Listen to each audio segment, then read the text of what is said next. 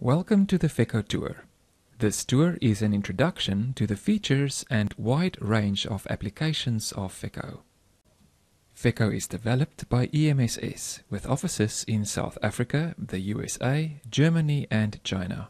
FEKO is globally distributed and supported through a worldwide network of representatives. What is FEKO?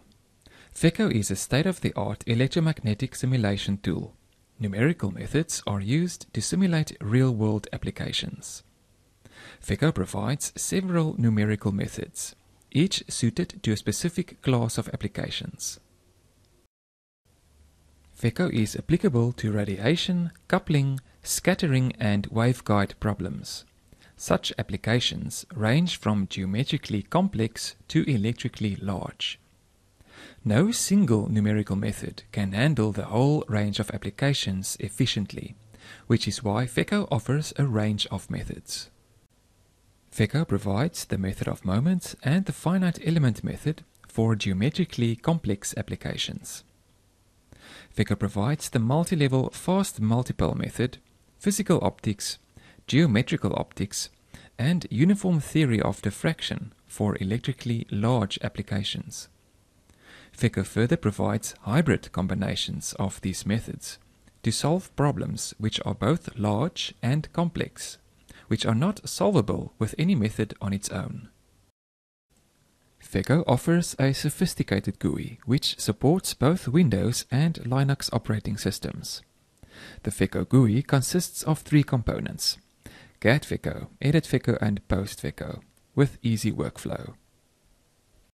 CAD FEKO is used for geometry modeling and to set up the solution. CAD FEKO has comprehensive parametric CAD creation features. CAD models can be imported and exported. CAD healing features can be used to repair imported CAD, and meshes can also be imported. Edit FEKO is aimed at advanced users, offering a scripting interface to the solver. It includes conditional statements and loops. Post FEKO provides a graphical post-processing environment. Numerical results can be compared with imported measured data. Numerical results, graphs and images can be exported. Adaptive frequency sampling. In FEKO, a problem is solved at the specified excitation frequency. A frequency response can be obtained by regular sampling over a frequency range. However, this can be very time-consuming. Adaptive frequency sampling provides a very efficient alternative. The AFS approach is based on sparse sampling with intelligent interpolation. AFS reduces the number of required samples dramatically and yields a continuous frequency response result. Cable coupling analysis.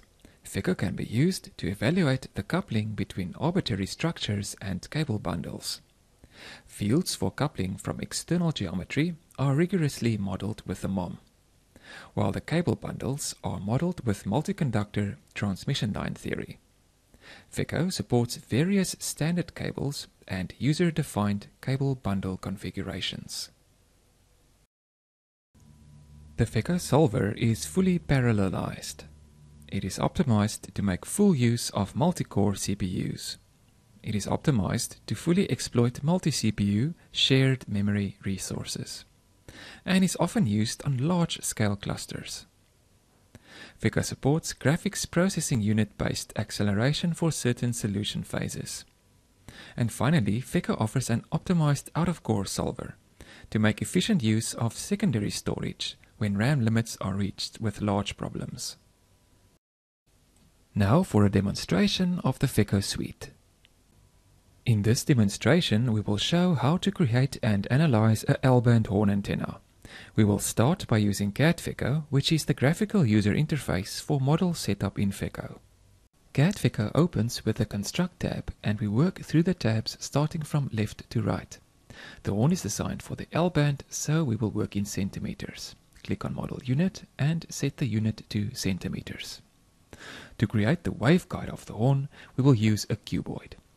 We choose the second definition method and change the default dimensions of the cuboid as shown. Note we use mathematical expressions, but if we want a parametric model, we can also use variables.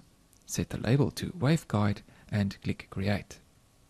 On the View tab, click on Zoom to Extents to see the whole cuboid. Next, we use the flare primitive to create the flare of the horn. First, go to the Workplane tab and use Ctrl-Shift to snap the workplane's origin to the face center of the cuboid as shown. Then go back to the Geometry tab and snap to the two edges of the cuboid to enter the bottom width and bottom depth. Then enter the rest of the dimensions manually. Then again on the View tab, click on Zoom to Extents. To ensure proper connection between the different parts, we must make a union of the parts. Select all the parts in the tree and on the Construct tab, click on Union Parts. The aperture of the horn must be opened. Select the face shown, right-click and delete. Do the same with the face at the junction between the waveguide and flare. The geometry needs no transformation, so we skip the Transform tab. The horn will be excited with a waveguide port. Ports and excitations are found under the Source Load tab. Click on Waveguide Port and flip the horn on its back. Click on the back face of the waveguide in the 3D view. Now add and close. We then add a waveguide excitation on this port by clicking on Waveguide Excitation.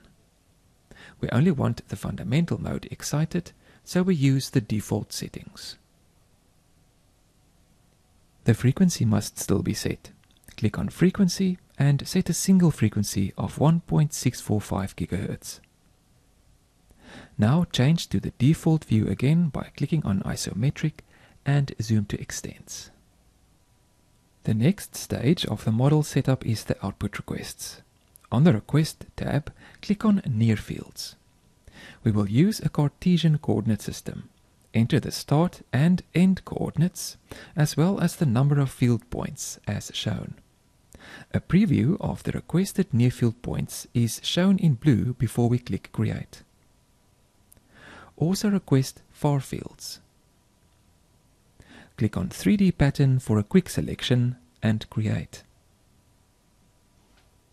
We can hide the field requests by right-clicking on them and selecting Show Hide. The model is symmetric with respect to the XZ and YZ planes.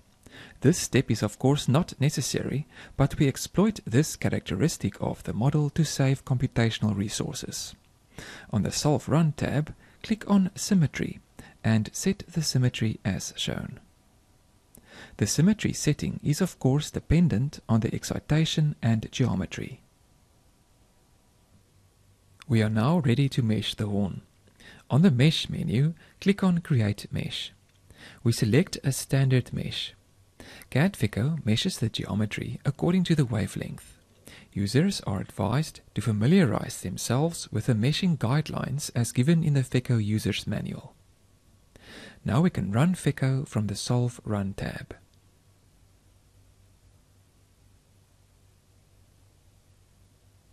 FEKO provides a standard output during the solution process. It is important to note any errors or warnings. They must be corrected by going back to FEKO. Once FEKO has finished, we must run post-FEKO for post-processing. We will be viewing the near fields in the aperture of the horn. To better view the horn, we switch off the display of symmetry on the Display tab. Now on the Home tab, click on Near Field and select Near Field 1. If we want to see a graph of the far fields, first select the type of graph. This will be Cartesian. Then click on Far Field and select Far Field 1. To wrap the graph, on the Result palette on the right, for independent axis, select Theta Wrapped. And to obtain the graph in dB, scroll down and select dB. To view the other principal plane pattern cut, right-click on the Far Field 1 trace and select Duplicate Trace. Then change the phi angle for the second trace to 90 degrees. To see a polar graph, go to the Display tab and select Polar Copy.